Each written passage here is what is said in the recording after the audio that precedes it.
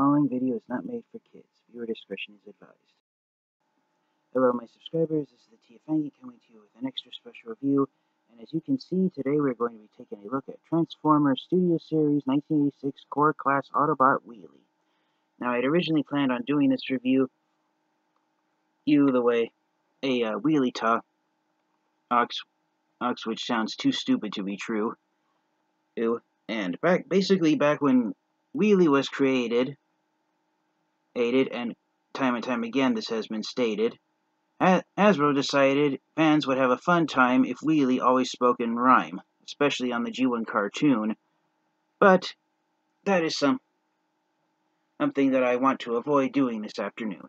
Alright, so I'm done with that, and for the sake of time, the rest of the review will be a normal speech and not the way Wheelie talk, so you don't have to yell at the camera and screech. But in all seriousness, here is Transformers Studio Series 86 Core Class Wheelie, and the fact that we got a non-transforming figurine of Wheelie released with the Studio Series 86 Leader Class Grimlock figure back in 2020.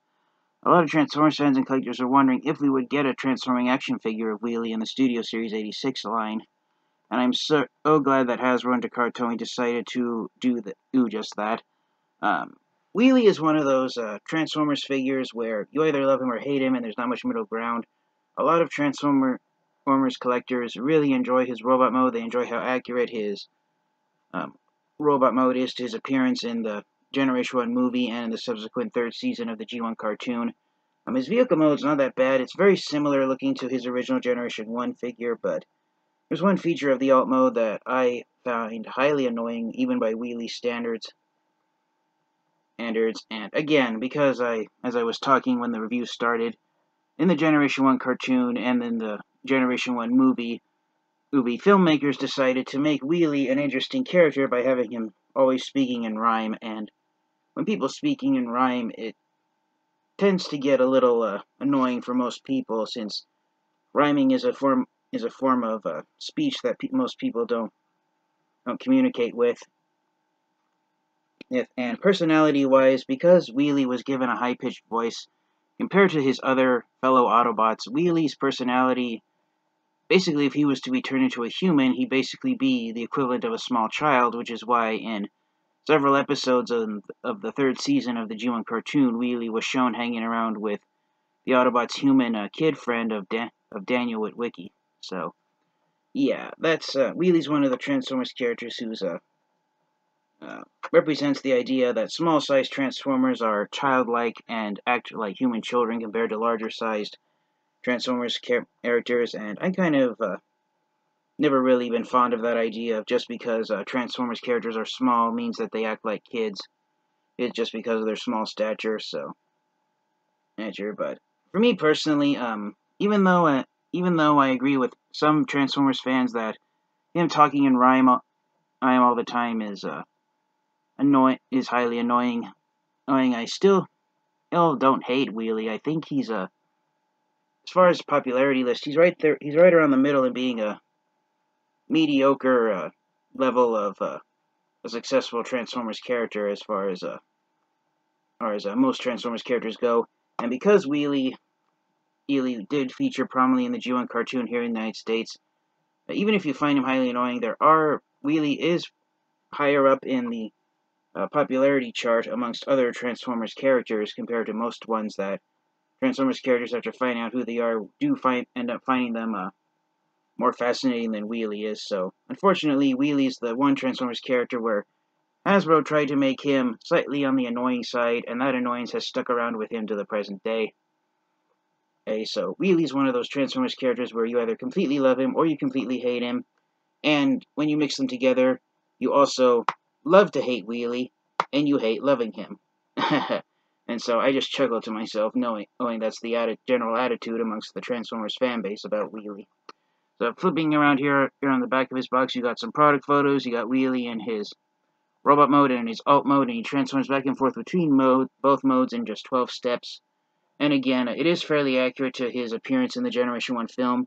They went more with matching up with the paint scheme that he had for his animation model in the cartoon versus the paint job that his original Generation 1 action figure had. One thing I almost forgot to mention, the artwork on Wheelie's box, he's shown holding his slingshot, and it's the same artwork found all around the box. There's a close-up of his face, which is the same artwork that he has here on the side of his box, and I don't know if it's just me, but the way Wheelie's smiling in this box art, it just looks creepy to me.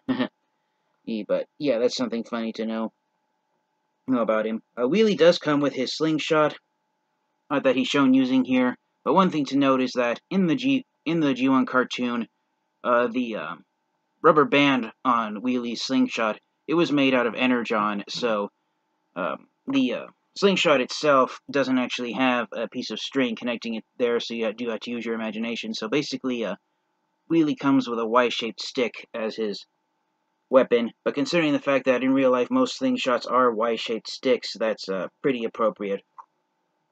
And that's pretty much all there is to say. Despite many Transformers fans thinking of him as an annoying character, action figures of Wheelie are very few in between. And so when a figure of Wheelie does eventually get released, Transformers fans and collectors do go after it, and the fact that I personally have never seen Wheelie at my local Target store or at any time, and I got this copy of Wheelie off of eBay, it's a testament to the fact that this figure is one of the more sought-after figures of the Studio Series 86 line, despite whatever flaws it has and what your attitude about Wheelie is. It does have one flaw that I will point out when we get to Wheelie's alt mode. But without further delay, let's get Wheelie out of the box and take a close look at him while he is in robot mode. Alright, so here's Wheelie out of his box and transformed into his robot mode. For being a core class figure, he is fairly impressive looking. He's got a decent amount of articulation. His head is on a ball joint, so it can look up and down ever so slightly, but it looks up more due to a transformation joint that allows you to fold his head back. He can spin 360 degrees clockwise and counterclockwise. One thing to note about Wheelie is that all of the, sorry for having it too low, this light orange paint, I guess you could call it like a creamy sherbet orange paint job. It's all paint on here. Wheelie is entirely made out of the solid orange plastic used on his arms and legs. So all the light orange used on his head, his robot mode chest, which becomes the hood of his vehicle mode, that's all paint. So that is a little discouraging to see that Wheelie's just been made entirely out of orange plastic and that he has all this painted highlights on it. But to be fair, in the past, most Wheelie action figures have followed this trend of being done entirely orange and other colors being made out of paint. Here he is holding his slingshot. It is a little difficult trying to shove it into his hand the first time, and whatever you do, do not press directly down on the slingshot, because at one point my finger slipped and it felt like I was going to snap one of the top sections of the slingshot off, so just be extremely careful when you handle Wheelie's slingshot. For other points of articulation, he actually has a double-jointed hinge in his shoulder, so his arms can go up and down at the shoulder itself. It is on a ball joint, so he can move his arms out to the side. Alright, this far, he can spin his arms 360 degrees, forward and backwards. He has ball-jointed elbows, so his arms can rotate at the elbow, clockwise and counterclockwise, 360 degrees. Out of the box, the arms are clipped in place, which is where they're positioned for when you transform him into his alt mode. No wrist articulation at all, but that's common on core class figures. No waist articulation due to how he transforms. So that is a little discouraging. And if you lift his arms out of the way, his legs are on ball joints. They can't go out 180 degrees, they only go out this far, so Wheelie unfortunately can't do a full splits, but his leg can go forward that far, it can go backward that far if you rotate his leg outward, and I'll get to a second of that why that is in a moment. Ball jointed knees, so his legs can be angled outward at the knee if you want. His toes can go upward and downward, but that's primarily a transformation joint. And so overall, I'm pretty impressed with the amount of articulation that Wheelie has. One of two flaws, that Wheelie has, is here in his robot mode. This one panel section for the back of his vehicle mode. Apparently, the designers at Hasbro and Takara Tomy couldn't figure out where to put it, so it just dangles here off of the bottom of his back. And And to make a joke about it without using foul language, it looks like Wheelie has an extremely enormous buttocks hanging off the back of him, so I'll let you decide how funny you think that is. That's not the flaw that I was talking about at the start of the video, though. We will get to it when we get to Wheelie's alt mode in just a moment. But before we get to alt mode, for some size comparisons, here is Studio Series Wheelie next to the previous figure of him. This is the Titans Return Legends Class Wheelie that was released back in 2016, and the general consensus I've seen from Transformers fans and collectors is due to the fact that he doesn't have a butt panel hanging off his back, and the fact that he is slightly taller and he is slightly more size accurate compared to other large Transformers figures. A lot of Transformers fans and collectors I've seen still say that the Titans Return version of Wheelie is their all-time favorite action figure of Wheelie due to the fact that with the mini-bots characters such as Bumblebee, Cliffjumper, Warpath, Osmos, and Huffer and Pipes with Hasbro and Takara Tomy starting in the War for Cybertron trilogy lines, making deluxe class sized action figures of the mini-bot Transformers characters, which Wheelie's one of them. A lot of Transformers fans and collectors have said that Titans Return Wheelie is much more size accurate compared to the Studio Series 86 figure. In the Generation 1 cartoon, Wheelie's height, I believe he's supposed to be 6 feet tall. He's basically the same height as an adult human, so I guess technically, if you go by scale in the G1 cartoon, Core Class Wheelie is more size accurate than Titans Return Wheelie, but visually, when standing next to other Transformers action figures, I've seen collectors say that Titans Return Wheelie still stands at a more size accurate scale than the Studio Series 86 figure. And for one last special size comparison, one of the rarest action figures of Wheelie that's out there, here is Studio Series 86 Core Class Wheelie with the first modern-day action figure based off of Generation 1 Wheelie. This is the Transformers Universe Classics 25th Anniversary Legends Class Wheelie figure. Yes, I said Legends Class.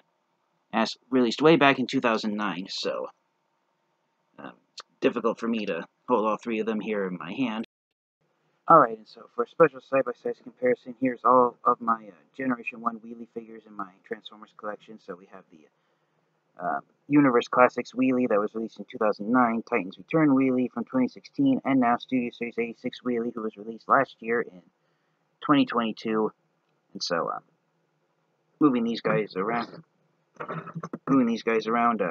here they are lined up in chronological order of when they were released, switching these guys back since this version of Wheelie is what the video is focusing on. So, you can see here there's been slightly different alterations as to how Hasbro and Takara Tomy figured what a perfectly G1 looking action figure Wheelie is.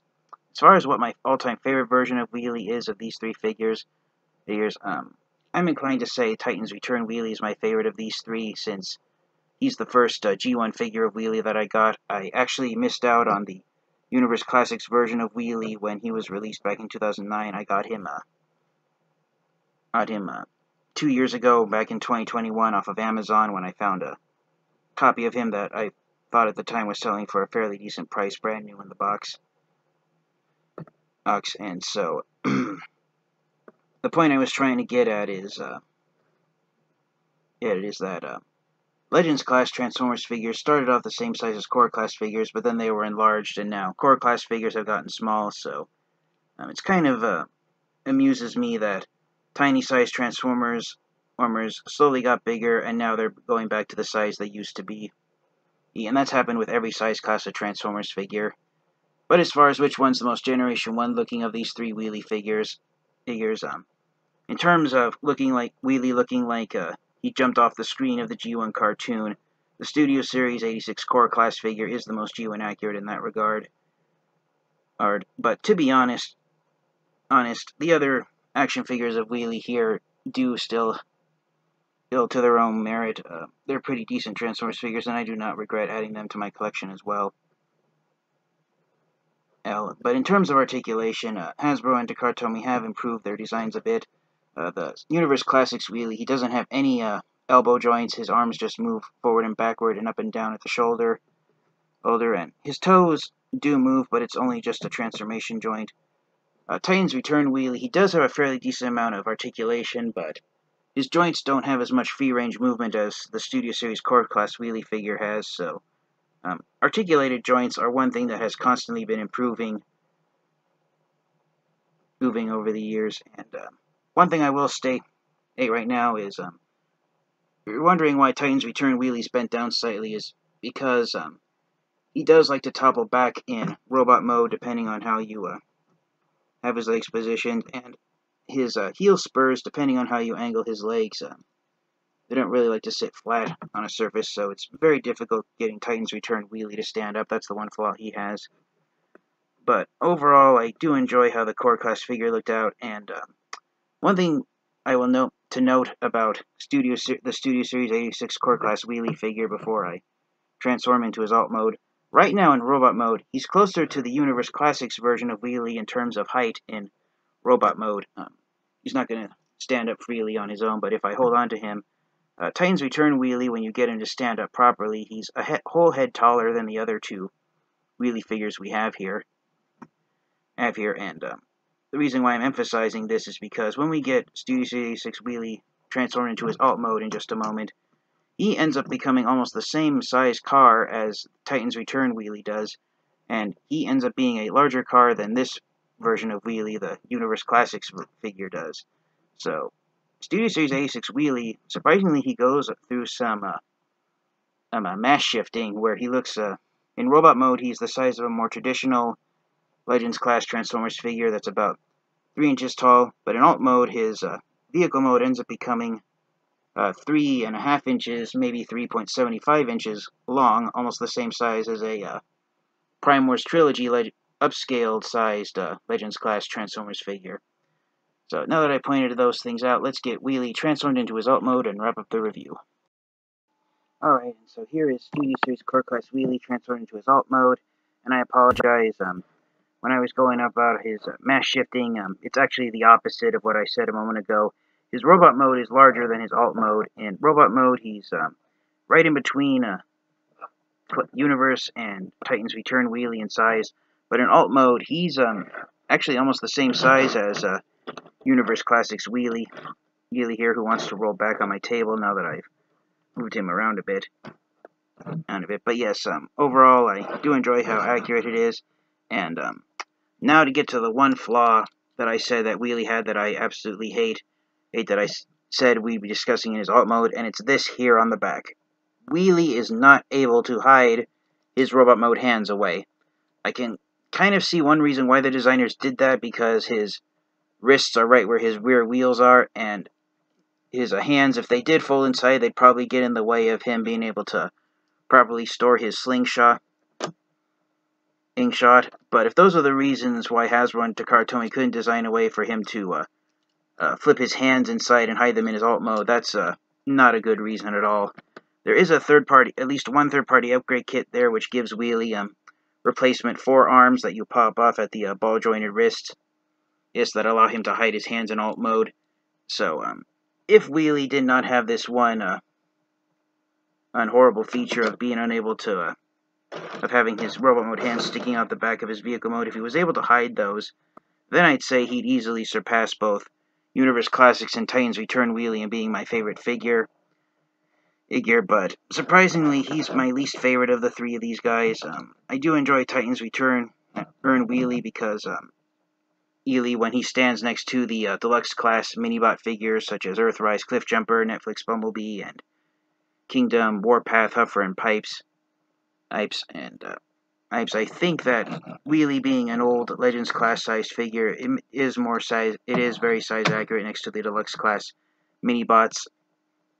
I've always viewed Wheelie and also Beachcomber in being among the smaller mini-bots. And then, compared to other mini-bot figures that I have, even though he's more of an Earth-looking sports car, Universe Classics Wheelie, it's still a fairly decent Wheelie figure, and it's tied with Titan's Return Wheelie being my most favorite figure, so Hasbro and Takara Tomy, if you had just made that one, you just found a way to hide Studio Series 86 Wheelie's hands, then he wouldn't be my least favorite G1 Wheelie figure that I have in my collection. But as far as his feature in vehicle mode, which is rolling his wheels around, he does roll fairly successfully. It's kind of hard here on my review tray since it's a wooden surface. But in terms of vehicle mode accuracy to the G1 cartoon, I'm looking at him from the front and looking at him at an angle where you can't see his hands. Core Class Wheelie is the most accurate looking compared to his G1 cartoon animation model. I think Titans Return Wheelie's accurate to his appearance in IDW's comic books, and then Universe Wheelie, when he was released in 2009, he was an original design, but paint-wise he does match up closer to Core Class Wheelie and being more cartoon accurate than Titans Return Wheelie. If Titans Return Wheelie Hasbro had made this thing entirely orange and given him gray wheels instead of black ones, then he would be completely accurate to the G1 cartoon. The Takara Tomy version of Titans Return Wheelie, which they released in their Transformers Legends line, that is has the almost entirely orange paint job that these two figures have. So the Takara Tomy Transformers Legends LG Wheelie figure is the most G1 accurate looking of them all. Also, I apologize for making the review a size comparison of Core Class Wheelie with previous Wheelie action figures that have been released, but again, as I said, this figure, in my opinion, it's a mixed bag. It does have many pros, and positive aspects going for it, such as accuracy to Wheelie's Generation 1 cartoon animation model, weapon storage of his slingshot, it's another thing, and having a fairly decent paint job and being able to roll around in alt mode, but not being able to hide his hands and having them sticking out of the back of his vehicle mode, and having this back section of his vehicle mode ending up as a butt flap in robot mode. Those things just take away this those are some of the things that prevent this figure from being the perfect oh, I lost the word I was going to use. The not prominent, I forgot the word. I can't believe it slipped my mind. I almost had it for a second there. The quintessential, that's the word I was looking for. The absolute quintessential, the must-have Wheelie figure that everyone wants to have in their collection. One nice thing about Wheelie that you can do is if you can get his cockpit opened up, his head is sticking out of here, and that is accurate to how Generation 1 Wheelie transformed. Unfortunately, you can't transform this figure like Generation 1 Wheelie, where the legs rotate 180 degree ease down, but it is a nice thing to do here. And for those of you wondering why Wheelie's his head sculpt, why it looks like he has sorry for moving it the wrong way. Those of you wondering why with his head sculpt it looks like Wheelie has a visor sticking over his face, it's because on the Generation 1 cartoon, Wheelie's windshield, it would flip up and rotate into his head and become a visor for his helmet. And on the G1 action figure, of course, the windshield could not flip up and do that, so that was the visor for Wheelie. So Generation 1, the original Generation 1 Wheelie action figure, it's one of the, for lack of better vocabulary, goofiest looking action figures out there, not just for Generation 1 figures, but for Wheelie in general. So these more modern-day Wheelie figures, they have come leaps and bounds ahead of the original Generation 1 figure of Wheelie that Hasbro and Takara Tomy designed back in 1986. So for the final question of the review, do I recommend getting Studio Series Core Class Wheelie and adding him to your Transformers collection? I absolutely do. Even though I just said that he has some flaws, such as his exposed hands in alt mode, that should not deter you from adding Studio Series Core Class Wheelie to your Transformers collection. I love the fact that he does a slight bit of mass shifting where his alt mode is smaller than his robot mode is tall. And I do enjoy seeing him standing next to these other Wheelie figures that we've gotten in more modern times. Thank you guys all so much. This has been the TFN Geek. This has been my review of Transformers Studio Series 1986 Core Class Wheelie. I highly recommend you get this figure, and even if you have the previously released action figures of Wheelie in your Transformers collection, you cannot go wrong having Studio Series Core Class Wheelie in your collection as well. Thank you guys all so much, and until next time, you guys, Stay safe, stay healthy, transform and roll out. Goodbye, everyone.